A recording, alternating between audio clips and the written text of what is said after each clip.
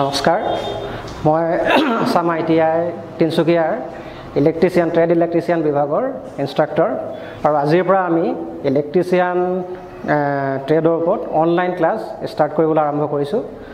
গতিকে আজি প্ৰথম দিন হিচাপে আমি ইলেক্ট্ৰিচিয়ানৰ ওপৰত এতিয়া যেহেতু আমি যোৱা আগষ্ট মাহৰ পৰা ক্লাছ ষ্টাৰ্ট কৰি আছিলোঁ আৰু যেহেতু কৰোনাৰ যি গোটেই বিশ্বতে যি কৰোনাই ত্ৰাসৰ সৃষ্টি কৰিছে তাৰ বাবে আমাৰ ক্লাছবিলাকো আমাৰ ওপৰতো প্ৰভাৱ পৰিল আৰু তাৰ কাৰণে যে মাৰ্চ মাহৰ পৰাই আমাৰ ক্লাছবিলাক ব্যাহত হৈ আছে সেইকাৰণে যোৱা 2 মাহত যিখিনি মিছ হ'ল ক্লাছ তাৰপিছত এতিয়া আকৌ আমি এটা নতুন আৰম্ভণি কৰিবলৈ চেষ্টা কৰিছোঁ যেহেতু চৰকাৰৰ নিৰ্দেশ অনুসৰি ক্লাছবিলাকতো বন্ধই আছে আৰু ক্লাছবিলাক আমি চেষ্টা কৰিছোঁ যদিও মানে চৰকাৰে যেহেতু আদেশ দিয়া নাই ক্লাছ ষ্টাৰ্ট কৰিবলৈ সেয়ে আজিৰ পৰা আমি অনলাইন ক্লাছ ইয়াত ষ্টাৰ্ট কৰিবলৈ আৰম্ভ কৰিছোঁ সেয়ে প্ৰথম দিন হিচাপে আজি আমি মই যেহেতু ইলেক্ট্ৰিচিয়ানৰ ট্ৰেড ইনষ্ট্ৰাক্টৰ তো সেয়ে এতিয়া আমি ক্লাছবিলাক বিশেষকৈ বহুতখিনি ক্লাছ আগবাঢ়িছিলোঁ তো ইয়াৰে কিছুমান টপিক বিচাৰি লৈ আজি প্ৰথম দিন হিচাপে মই কিছুমান প্ৰশ্নৰ ওপৰতে কুৱেশ্যন আনচাৰ ডিছকাছ কৰিম আমি তো সেয়ে মই কিছুমান এতিয়া প্ৰথম 5টা কুৱেশ্যন মই অলপ ডিছকাছ কৰিবলগীয়া দীঘল কনচেপচনেল প্ৰশ্ন হয় তেনেকুৱা দিছোঁ আৰু বাকীখিনি ধৰি লোৱা ফিল ইন দ্য ব্লেংকছ বা অপশ্যনেল টাইপৰ তেনেকুৱা কুৱেশ্যন ডিছকাছ কৰিছোঁ আজি তেনেকুৱা ধৰণৰ সানমিহলি প্ৰশ্ন ডিছকাছ কৰিম আৰু নেক্সট ক্লাছবিলাকত যদি তোমালোকে কেনেকুৱা ধৰণৰ বিচাৰা সেইটো মোক কমেণ্ট কৰিবা তাৰ ওপৰত মই ডিছকাছ কৰিবলৈ চেষ্টা কৰিম ঠিক আছে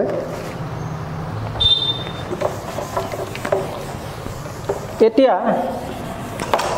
যেতিয়া আমি ইলেক্ট্ৰিকেলটো হৈছে ইঞ্জিনিয়াৰিঙৰ এটা বিভাগ আৰু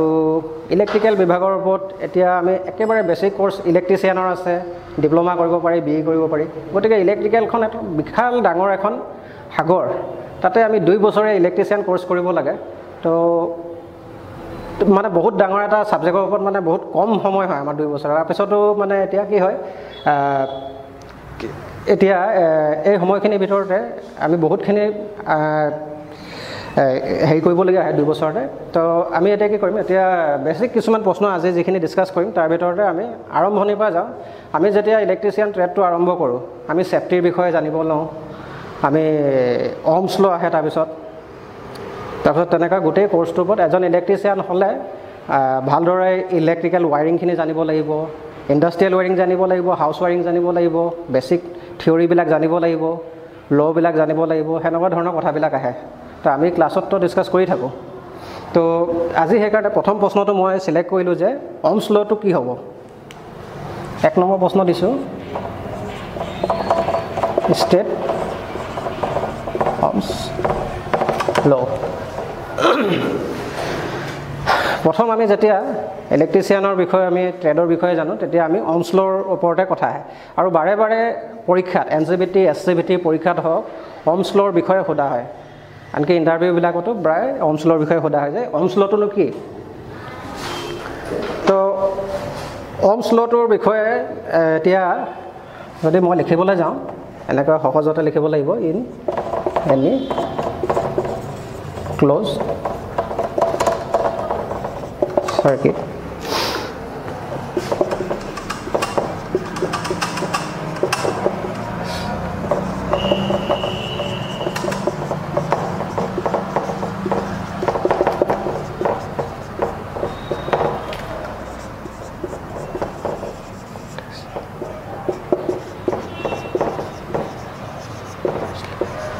inversely proportional to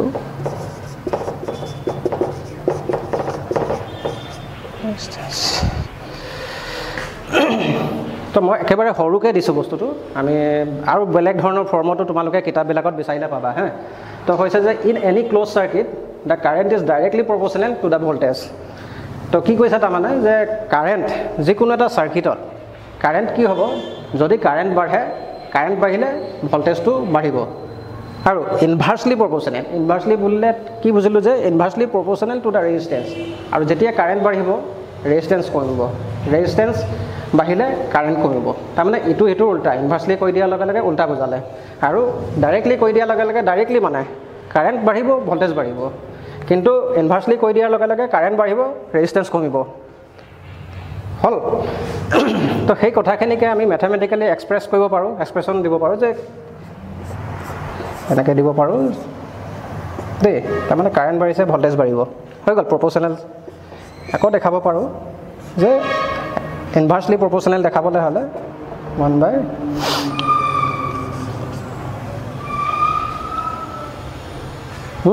তো আমি এনেকৈ ধৰণে I equal V by R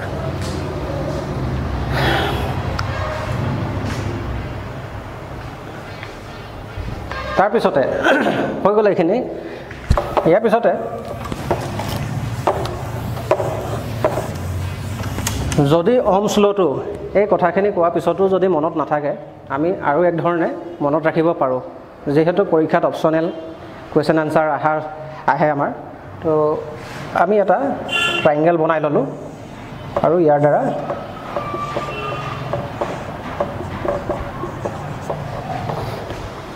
হৈ গ'ল এইটোক ohms law ট্ৰায়াঙ্গেল বুলিও কোৱা হয় ওপৰত V দিলোঁ I দিলোঁ R দিলোঁ এটা মনত থবলৈ সুবিধা কি আছে তুমি এনেকৈ দিয়া তাৰমানে মই ধৰি ললোঁ V ইকুৱেল কি হ'ব I ইনটু R হৈ আছে এতিয়া যদি তোমাক I মানে I ইকুৱেল কি হ'ব জানিবলৈ হ'লে এনেকৈ দি দিয়া I ইকুৱেল হ'লে V বাই R হ'ব হা আকৌ তুমি যদি R ইকুৱেল জানিবলৈ আছে তেনেহ'লে তুমি ইয়াত এনেকৈ R ত হাতখন থৈ দিয়া তেতিয়া কি হ'ব V বাই I অতি সহজে মনত ৰাখিব পৰা যায় ইয়াকে তোমাৰ ohms law ট্ৰায়াঙ্গেল বুলিও কোৱা হয় তো গতিকে মোৰ প্ৰথম প্ৰশ্নটো হ'ল এতিয়া সেকেন্ড কোৱেশ্চনটোলৈ আহোঁ নম্বৰ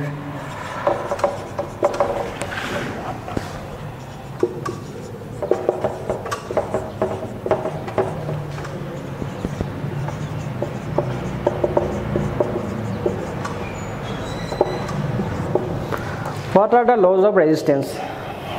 Resistance or law কেটা কি আছিল মানে resistance or property to কি resistance মানে বুলি ক'লে আমি কি বুজো বাধা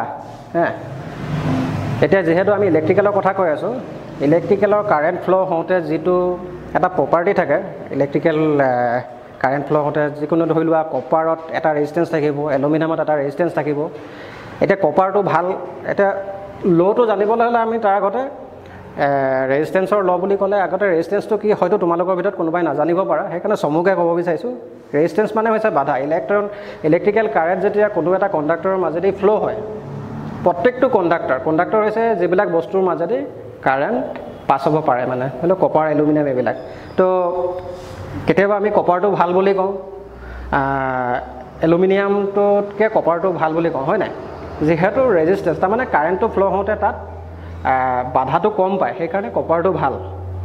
আৰু এলুমিনিয়ামত কি হয় এলুমিনিয়ামতো কাৰেন্ট ফ্লো হয় কিন্তু তাত অলপ বাধাৰ মাজেৰে পাৰ হয় অলপ বেছি বাধা পায় গতিকে কপাৰতকে মানে এলুমিনিয়ামত কি হয় ৰেজিস্ট্যান্সটো অলপ বেছি এতিয়া আমি বুজিলো যে ৰেজিস্ট্যান্স মানে হৈছে এটা প্ৰপাৰ্টি যিকোনো এটা কণ্ডাক্টৰ এটা প্ৰপাৰ্টি যিয়ে কাৰেন্টটো ফ্লো হোৱাত বাধা দিয়ে তাৰ মানে এতিয়া আকৌ মই এটা ৰেজিস্ট্যান্সটো অলপ বুজাই ল'বই বিচাৰিছো যে এতিয়া হাতখন যেনেকৈ তুমি এখন হাত সিখন হাতত ঘহিলা এতিয়া ঘহিছা ঘৰখন বল যেটো কওঁ আমি অসমীয়াত যদি পঢ়িছিলা তে ঘৰখন এতিয়া ঘৰখন হৈ আছে আৰু হাতত যদি মোৰ অলপ তেল লগাই লওঁ তেল লগাই যদি ঘহো তেনেহ'লে পিছল পাম স্লিপি হ'ব বস্তুটো তাৰ মানে প্ৰথমতে কি আছিল ঘৰখনটো বেছি আছিল তো ইলেক্ট্ৰিকেলৰ যেটো ঘৰখন ইলেক্ট্ৰনবিলাক ফ্লো হওঁতে যেটো ঘৰখন পায় যদি ঘৰখন বেছি হয় ৰেজিস্ট্যান্স বেছি আৰু যেটা স্লিপি হৈ গ'ল অতি সহজতে গুচি গৈছে তেল লগাই ললো স্লিপ হৈ গ'ল তাৰ মানে ৰেজিস্ট্যান্সটো কম পাইছো তাৰ মানে যদি সহজতে পাৰ হৈ যায় তাৰ ৰেজিস্ট্যান্সটো কম আছে তে ৰেজিস্ট্যান্স মানে হৈছে ধৰিলো বাধা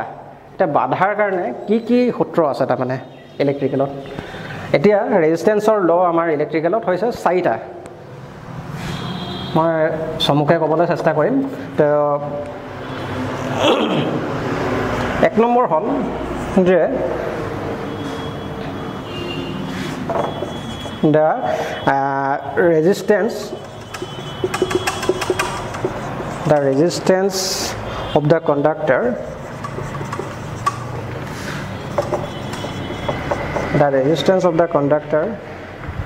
varies directly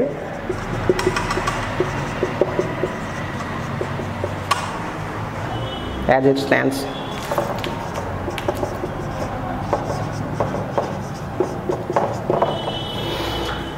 The resistance of the conductor varies directly as it stands. তারমানে হল যে ৰেজিষ্টেন্সটো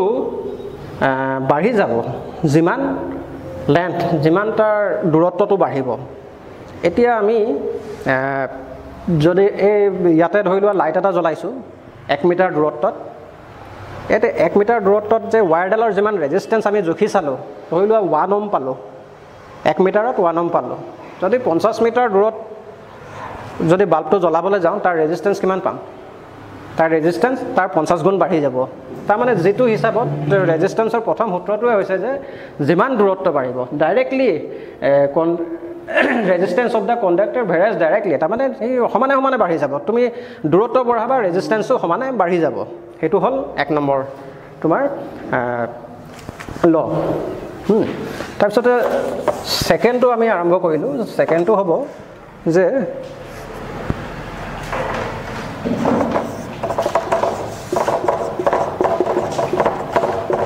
the resistance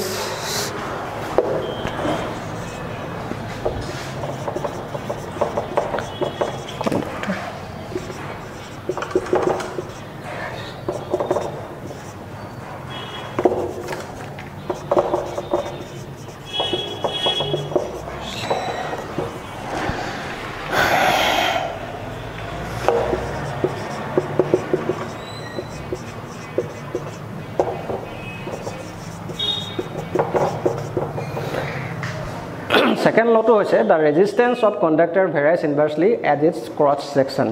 to ami conductor to jitu loba tar resistance to tar cross section or upor depend koribo tumi jodi 1 mm square edal 1 patla wire edal 1 mm square edal cable lola tat current flow korala tat jitu resistance pala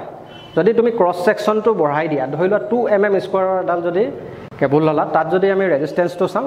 resistance to কমি যাব cross section যেমান তাৰ cross section বঢ়াই যাবা তাৰ resistance টো হিমানে কমি যাব second লটোৱে হেইটোৱে বুজাইছে তাৰ পিছতে নাম্বাৰ 3 টো আৰম্ভ কৰিলো দা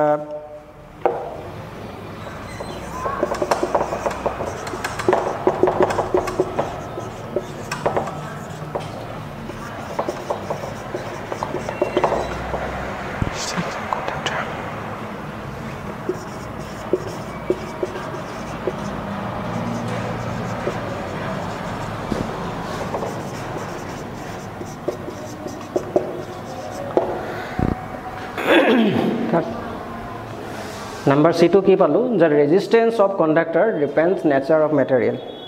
কেনেকুৱা ধৰণৰ material ইউজ কৰিছো তাৰ ওপৰত resistance টো ডিপেন্ড কৰিব এতিয়া তুমি কপাৰৰ এটা কণ্ডাক্টৰ ইউজ কৰিলা ওয়্যাৰিং কৰিবলৈ তাত যেটো ৰেজিষ্টেন্স পাবা যদি এলুমিনিয়ামৰ ইউজ কৰা তাত ৰেজিষ্টেন্সটো বেছি পাবা সেই কাৰণে যদি এটা তোমাক যদি মই কওঁ যে চকুৰে দেখি থকা অৱস্থাত মানে আমাৰ দেখা ভিতৰতে ক'ত আছে তেনেকুৱা ধৰণৰ বস্তু ধৰিলোৱা তুমি এটা হাউস ওয়্যাৰিং কৰিবলৈ কাৰণে তুমি যেটো কপাৰৰ কেবল ইউজ কৰিবা যদি তুমি তাৰ ঠাইত এলুমিনিয়াম লগাব লগিয়া হয় তুমি ক্ৰস সেকশনটো তাৰ ডাঙৰ ল'ব লাগিব যেহেতু এলুমিনিয়াম ন্যাচাৰালি মেটেৰিয়েলটো তেনেকুৱা যে তাত তোমাৰ কাৰেন্ট ফ্লো হতে বাধা পায় তে হেকাৰণে তুমি কি হ'ব বেছি হকত বেছি mm স্কয়াৰ বেছি ডাঙৰ কেবল লব লাগিব তুমি কপাৰতকে যদি এলুমিনিয়াম দি ওয়্যাৰিং কৰিব যোৱা তাৰ মানে মেটেলৰ ওপৰত ডিপেন্ড কৰিছে কেনেকুৱা ধৰণৰ মেটেৰিয়েল ইউজ হৈছে কপাৰটো ন্যাচাৰালি মানে হি কাৰেন্ট ফ্লো হোৱাত সহায় কৰে এই ৰেজিষ্টেন্সটো তাৰ কম থাকে আৰু এলুমিনিয়ামত ধৰি লোৱা ৰেজিষ্টেন্সটো বেছি থাকে তো এটো আমি গম পালো উদাহৰণ দিলো তাৰ পিছতে হৈ গল তোমাৰ নাম্বাৰ ডি টো আহিলো নাম্বাৰ ডি টো হ'ব যে the resistance of conductor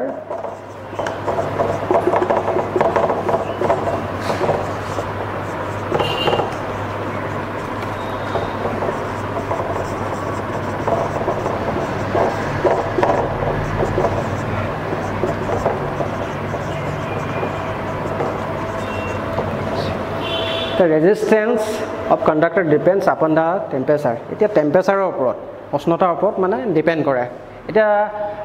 তুমি মন কৰিবাচোন যে তোমালোকৰ ঘৰত যেতিয়া কিবা তোমালোকে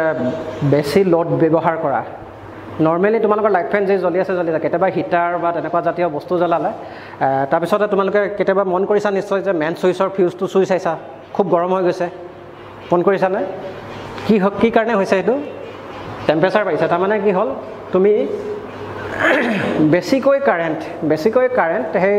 ফিউজটোৰে টানিব বিচাৰিছা। ফিউজ ৱায়াৰডাল যিহেতু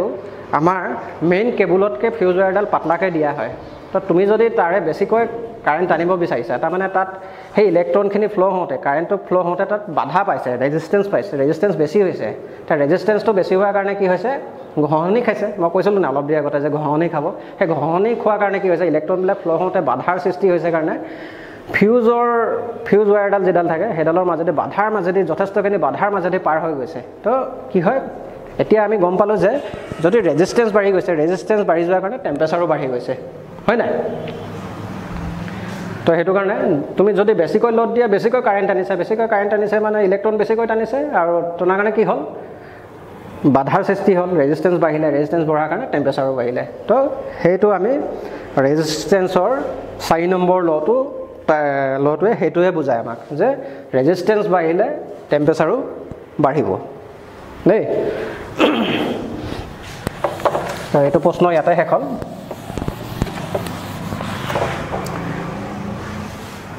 তাৰপিছতে মই তোমালোকক সুধিলোঁ যে ডিফাইন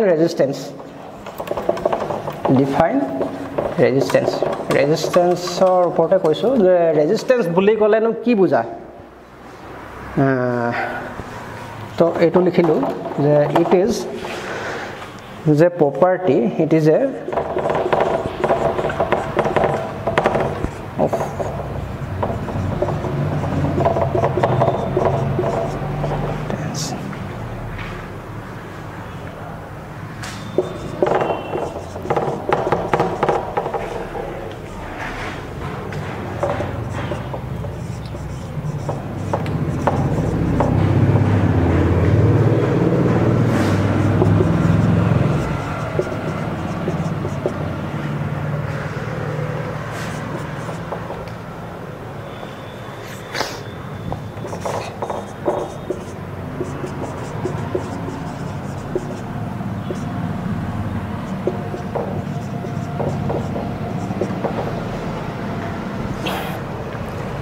The resistance মানে হ'ল it is a property of a substance by which it opposes the current to pass through itself.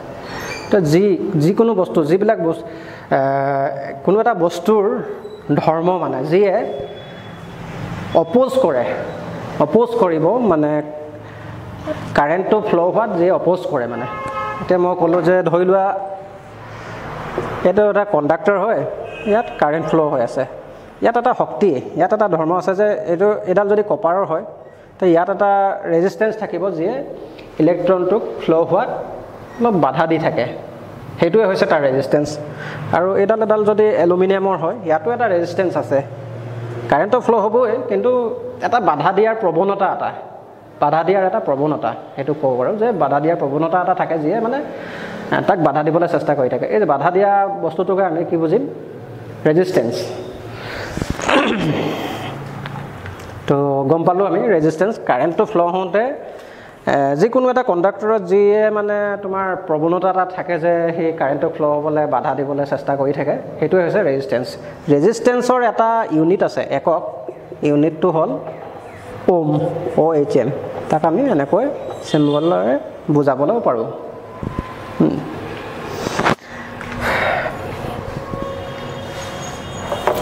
হ'ল ইয়াৰ পিছতে নম্বৰ 3 কুৱেশ্যনটো হ'ল। এতিয়া কুৱেশ্যন নম্বৰ 4 আমি ষ্টাৰ্ট কৰিম।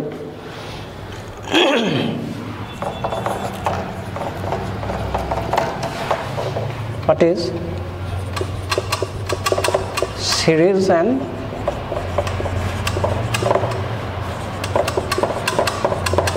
parallel circuit?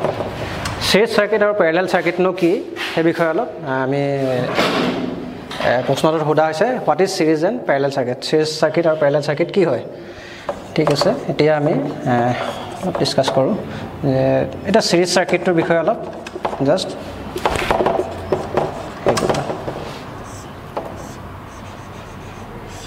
মই এক্সাম্পল হিচাপে তোমালোকক তিনটা ৰেজিস্ট্যান্সৰ লগত বুজাইছো বস্তুটো ইয়াত আমি সাপ্লাই দি দিলো তোমালোকে জানাই নিশ্চয়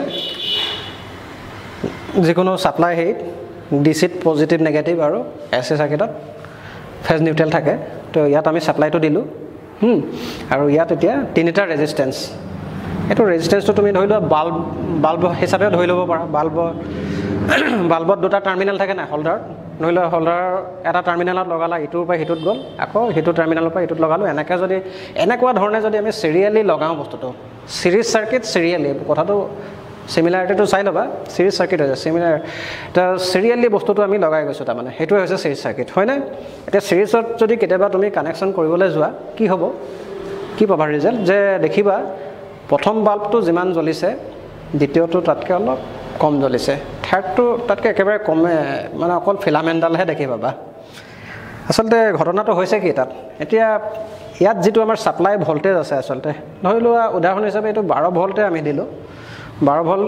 দিলো এই টোটাল যেটো আমাৰ ইয়াত এপ্লাইড ভোল্টেজ সাপ্লাই ভোল্টেজ যেটো আছে হেতু কি হ'ব টোটালটো ডিভাইড হৈ যায় ইয়াত ভাগ হৈ যায় প্ৰথমটোৱে ধৰি লোৱা 6 ভোল্ট লৈ ললে এক্সাম্পলৰ কাৰণে কৈছো মই 6 ভোল্ট ললে আকৌ ইটো আমাৰ ৰেজিস্ট্যান্সে ধৰি লোৱা 4 ভোল্ট ললে এটো 2 ভোল্ট তাৰ মানে 6 4 10 12 তাৰ মানে টোটাল ইয়াৰ সাপ্লাই ভোল্টেজটো ডিভাইড হৈ যায় হেতু কাৰণে যেহেতু থাৰ্ড ৰেজিস্ট্যান্সটো একেবাৰে কম ভোল্টেজ পাইছে 2 ভোল্ট পাইছে ফলত হে জ্বলিবলৈ মান পোৱাই নাই অকল আমি ফিলামেণ্টডালে দেখি পাওঁ প্ৰ্যাকটিক্যালি কৰিছালে তোমালোকে কৰিছা নিশ্চয় তো সিৰিজ সাৰ্কিটত এনেকুৱা ধৰণে হয় তো হেতুৱে বস্তু আমি ইয়াৰ এটা ফৰ্মুলাও আছে আমি ভোল্টেজৰ ক্ষেত্ৰত যদি বুজাই যাওঁ যে ভোল্টেজ টোটাল ভোল্টেজটো কি হ'ব ইয়াক যদি V1 বুলি ধৰো মানে V2 আৰু V3 V1 তাৰমানে এই তিনটাৰ যোগফলে হ'ব ইয়াৰ সাপ্লাই ভোল্টেজটো হয় না তো সিৰিজৰ ৰেজিস্ট্যান্সৰ কাৰণে ফৰ্মুলাটো কি হয় R ইকুৱেল টোটাল ৰেজিস্ট্যান্সটো R1 এই ৰেজিস্ট্যান্স কিটাক আমি নাম এটা দি ল'ব পাৰো R1 R2 আৰু R3 R1 plus R2 plus R3 তো এটো আছিল আমাৰ সিৰিজৰ ফৰ্মুলা তো আমি গম পালো যে সিৰিজ সাৰ্কিটত কি হয় ভোল্টেজটো ডিভাইড হৈ যায় আৰু কাৰেন্টটো সেমে থাকিব হেতৰ মাজত হল এতিয়া ইয়াৰ পিছতে আহিলে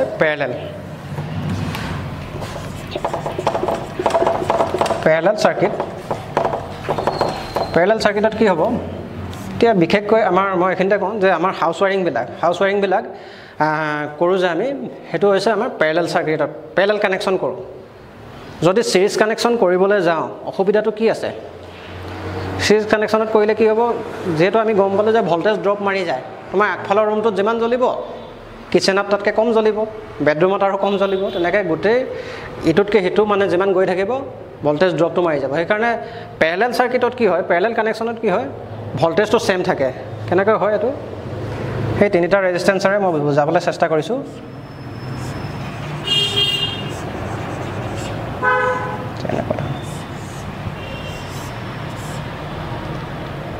এটো সাপ্লাই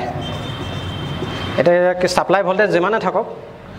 সেম হ'ব প্ৰত্যেকটো ৰেজিস্ট্যান্সতে যদি আমি ভোল্টেজ চেক কৰো তেনেহলে সেম ভোল্টেজ পাম পেৰেলেলত এতিয়া পেৰেলেল সাৰ্কিটত তাৰ মানে কথাটো হল যে ভোল্টেজ সেম থাকিব কাৰেন্টটোহে ডিভাইড হ'ব কাৰেন্টটো বেলেগ হ'ব তো পেৰেলেল সাৰ্কিটৰ কাৰণে ফৰ্মুলাটো কি আছিল ৰেজিস্ট্যান্সৰ ফৰ্মুলাটো 1/R ইকুৱেল একো তেনেকৈ যদি আমি নাম দি লওঁ R1 R2 R3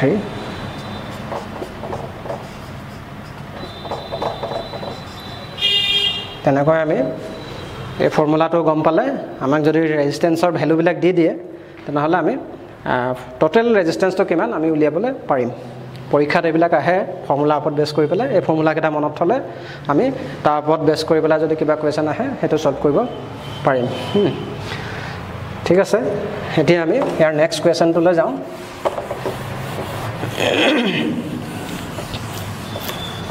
ইয়াৰ নেক্সট কোৱেশ্চনটো হৈছে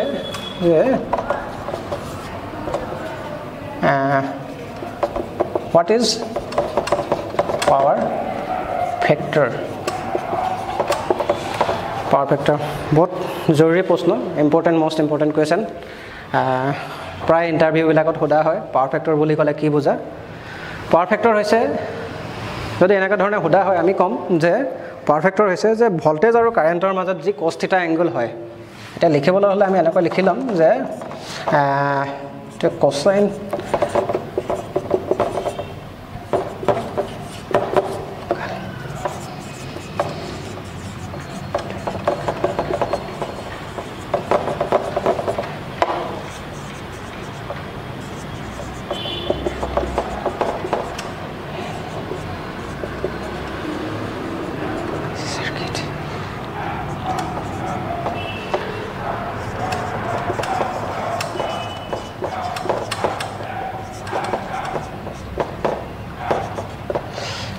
the cosine angle between voltage and current in any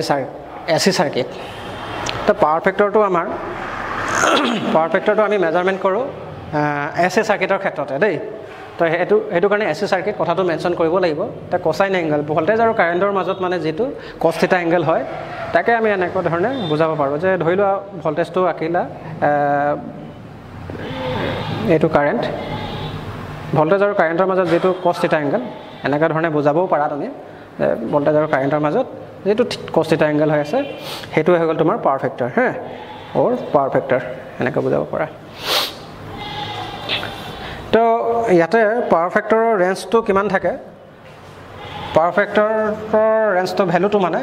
0 ৰ পৰা 1 ৰ ভিতৰত থাকিব 1 যদি হয় পাৱাৰ ফেক্টৰ তেন্তে তাক আমি ইউনিটি পাৱাৰ ফেক্টৰ বুলিও কওঁ নিশ্চয় তোমালোকৰ ঘৰত এনাৰ্জি মিটাৰ আছে লাইটৰ যেটো যত লাইটৰ বিলটো চাই যায় লাইটৰ ঘৰত যেটো মিটাৰ থাকে তাত চাবাচোন তোমালোকে আজিকালি ডিজিটেল মিটাৰ হল তাত তোমালোকৰ বিভিন্ন ধৰণৰ হেৰিবিলাক ভ্যালুবিলাক আহি থাকে ভোল্টেজ আহে কাৰেন্ট আহে কিমান কিলোৱাট আৱাৰ আহে তাত মাজতে এটা পাৱাৰ ফেক্টৰো আহিব পিএফ বুলি আহিব তা তোমালোকৰ ঘৰত পাৱাৰ ফেক্টৰ কিমান আছে হেতুত মিটাৰটোত চাবাচোন যে 0.8 আছে নে 0.7 আছে নিজে পৰীক্ষা কৰি চাবা যে পাৱাৰ ফেক্টৰ যদি তোমাৰ যিমান 1 ৰ ওচৰ আছে 0.8 0.9 বা 1 আছে 1 থাকিলে তো বহুত ভাল 0.7 যিমান কম থাকিব আকৌ বেয়া দেই 0.4 0.3 থাকিলে তোমাৰ কি হ'ব একেটাই যদি মই এটা সৰু উদাহৰণেৰে বুজাব বিচাৰিছো ধৰিলোৱা দুঘৰ মানুহৰ মাজত দুঘৰ মানুহ আছে এঘৰত তোমালোকৰ পাৱাৰ ফেক্টৰ 0.4 0.3 আছে আৰু এঘৰত কি হৈছে ইউনিটি 1 হৈ আছে পাৱাৰ ফেক্টৰ তেতিয়া কি হ'ব লোড টু সেম আছে দুই ঘৰত একে সমানে লাইট জ্বলাই কিন্তু এওঁলোকৰ ঘৰত প্ৰথম ঘৰটোৰ ক্ষেত্ৰত কি হ'ব লাইটৰ বিলটো বেছি আহিব আৰু সেকেন্ড ঘৰত লাইটৰ যেহেতু ইউনিটি পাৱাৰ ফেক্টৰ হৈ আছে পাৱাৰৰ লস পাৱাৰ ফেক্টৰ মানে আছে পাৱাৰ লসটো নাই ইহঁতৰ ঘৰত একেবাৰে ইউনিটি পাৱাৰ ফেক্টৰ হৈ আছে ইহঁতৰ বিল কম আহিব এটো কি কাৰণে আহিব কেনেকৈ আহিব হেতু অকল এদিন মানে ভাল সময় এখিনি লাগিব যে অকল টপিক পাৱাৰ ফেক্টৰৰ ওপৰত ডিসকাস কৰিব লাগিব তেতিয়াহে আমি ভালদৰে এক্সপ্লেইন কৰিব পাৰিম তো এতিয়া আমি জানি থলো জাস্ট প্ৰশ্নটো হুদা মতে যে যেটো হুদা হৈছিল যে পাৱাৰ ফেক্টৰ কি কোসাইন এংগল ভোল্টেজ আৰু কাৰেন্টৰ মাজত যেটো কোসাইন এংগল হল হেতু হৈছে পাৱাৰ ফেক্টৰ আৰু লগতে ক'ব লাগিব ইন এনি এসি সাৰ্কিট তো এটো এংগলটো এনে বুজাবলৈ চেষ্টা কৰিছো ভোল্টেজ আৰু কাৰেন্টৰ ইয়াত দেখিছা যে কাৰেন্ট আই টু কাৰেন্ট বুজাইছো আৰু ভোল্টেজটোৱে লিড লৈ আছে ভোল্টেজটো আগত আছে এটো ডাইৰেকচনত গৈছে ভোল্টেজটোৱে কাৰেন্টতকে 90 ডিগ্ৰী লিড লৈ আছে তাকে আমি এনেকুৱা ধৰণৰ পাৱাৰ ফেক্টৰৰ ভ্যালুটোক লেগিং পাৱাৰ ফেক্টৰ বুলি কওঁ কাৰেন্টটোৱে সদায় লিড পাৱাৰ ফেক্টৰক আমি লিডিং পাৱাৰ ফেক্টৰ আৰু লেগিং পাৱাৰ ফেক্টৰৰ নামেৰেও জানো যে কাৰেন্টটোৱে যদি আগবাঢ়ি থাকে তেতিয়া আমি তাক লিডিং পাৱাৰ ফেক্টৰ বুলি কওঁ এনেকুৱা ক্ষেত্ৰত কি হ'ব প্ৰ্যাকটিক্যালি এনেকুৱা ক্ষেত্ৰত যদি ভোল্টেজটোৱে লিড লৈ থাকে তেতিয়া কি হ'ব লেগ হৈ থাকে আৰু তেতিয়া অসুবিধাৰ সৃষ্টি হয় পাৱাৰ ফেক্টৰটো ৰেঞ্জটো কম হৈ যাব যেনেকৈ এই ঘৰটোত হৈছে কেতিয়াবা কেপাসিটৰ নাথাকিলে ফ্যানখন নঘূৰে পাৱাৰটো লস হৈ যায় হেনেকুৱা ধৰণৰ কথাবিলাক আছে আৰু ডাঙৰকে ক'বলৈ হলে এদিন অকল পাৱাৰ ফেক্টৰৰ ওপৰতে আমি ডিসকাস কৰিম যে নহওক আজি এখিনি ক্লাছকৈ হেৰি প্ৰশ্ন আমি ডিছকাছ কৰি পেলাই ক্লাছটো শেষ কৰিবলৈ চেষ্টা কৰিছোঁ তো সেয়ে মোৰ ফালৰ পৰা আপোনালোকে ইমানখিনি সময় দিয়াৰ কাৰণে ধন্যবাদ জনাইছোঁ নমস্কাৰ